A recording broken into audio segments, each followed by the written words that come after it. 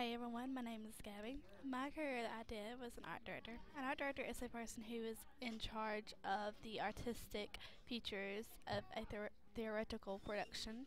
They basically get paid to just think. Their salary in the United States is $89,677.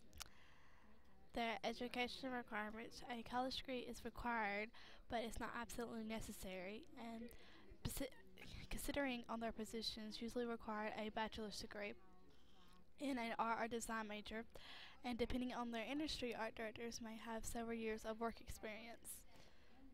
Their job outlook is stable annual growth rate for art directors is estimated to be 6%. 56 estimated annual job openings and 1,887 were employed in this company. The colleges you can go to are Florida State University, Columbia University, Yale University, and the University of Georgia.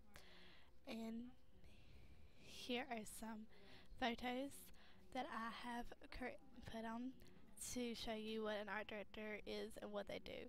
So thank you for watching.